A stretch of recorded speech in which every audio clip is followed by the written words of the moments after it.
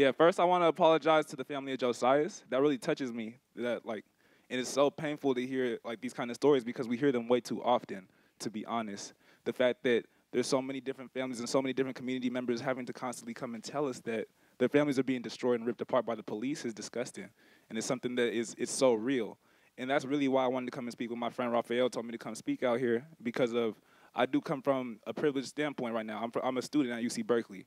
You feel me? I have access that a lot of people in the community don't have, and that's just a reality of the situation.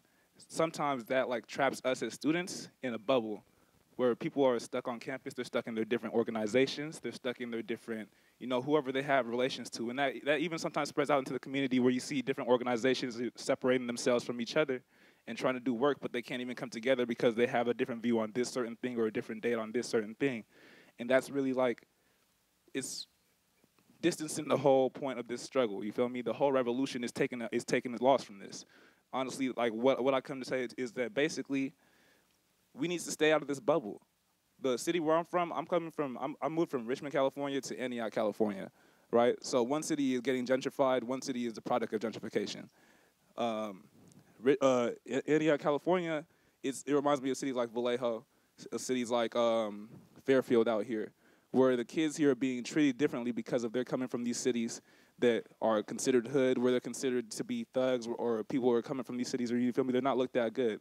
In these cities, the inner cities, the people are struggling from poverty. You feel me? We're in a lose-lose situation. We're fighting gentrification. We're fighting the police. We're fighting the system at every turn. And so when you go to these cities, though, you don't see UC Berkeley's. You don't see Stanford's. You don't see these student organizations that are out here like we have in Berkeley. Like, you guys know Berkeley High, right? Yeah. Berkeley High is right here. So we get to go over there, tutor. A bunch of students are tutoring over there. A bunch of students are talking to the kids over there. And so those kids are constantly coming over here and doing actions, which is beautiful. But the kids that are around the Bay, that are having to witness this poverty, this struggle, their friends are getting killed, their dads are getting killed, their family members are getting killed. These kids are out here sitting, not knowing what to do but to follow the same system. They're falling into the system, and we aren't even here talking to them for real. These conversations, these interactions, they aren't real to them. But the police violence that they're facing is very real to them. For example, now this is a story, this is my friend's story, so I'm not gonna share any names or really too many details, but recently, one of my homegirls, her little brother, he's now sitting in a jail cell right now, waiting on a fair trial, which is just not fair.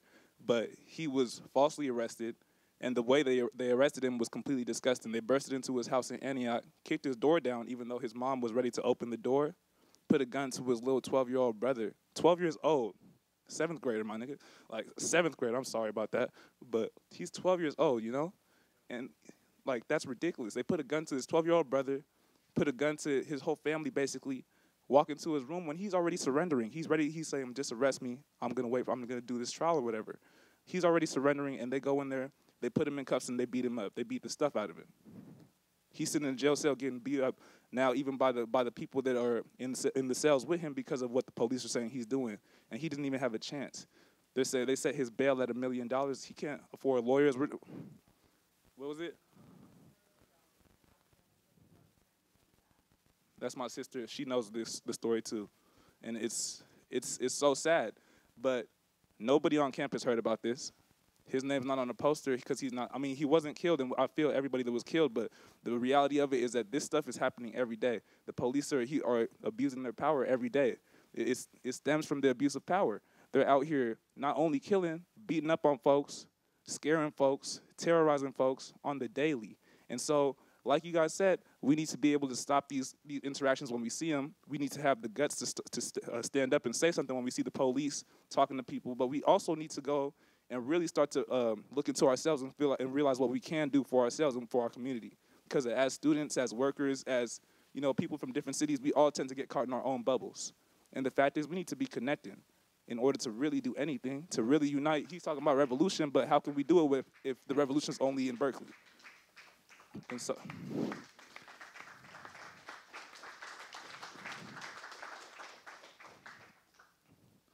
so, yeah, I really don't have a lot of time. I really want to just come and tell y'all that, but I'm going to just end with the poem that I wrote a little while back after we did an action on campus. And I love even my campus folks, but I stopped doing as many actions with them because I'm spending more time in the community. And sometimes I encourage y'all to do that if that's what you guys feel you're the most effective at. Wherever you feel you can have the most effect at, where you can actually see longevity coming from what you're doing. You know, this is not something you're supposed to put on your resume. We're supposed to change the world. You feel me? All right.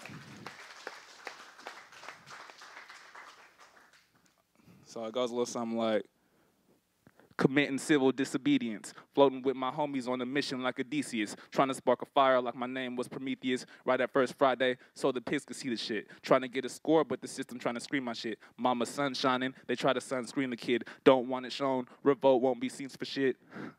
I'm a UV ray, letting Boosie play, FD police, the streets will judge their gang, a bullet to the brain, and my people in chains, and a rope getting hanged, so at least it's changed, ain't that insane? The fuck that mean? I ain't got no space, where can I be? So I'll be posted at the GBC, UCB, but I'm so glad to think I'm BCC. UCPD, wherever I walk, I guarantee. You see me, Black Power crew, down in darker jeans. So cool, when I pass, follow me. Try to dig out our souls and hollow me. We aren't hurting, ain't no mask, ain't no Halloween. Ain't no octagon stopping us until we 6 feet deep. So maybe I'm going to listen up to Malcolm X, get this by any means, or do like Fred and die for my schemes. All I know is like King, I'm going to fight for my dreams. RIP to my brother Eric, I can't breathe.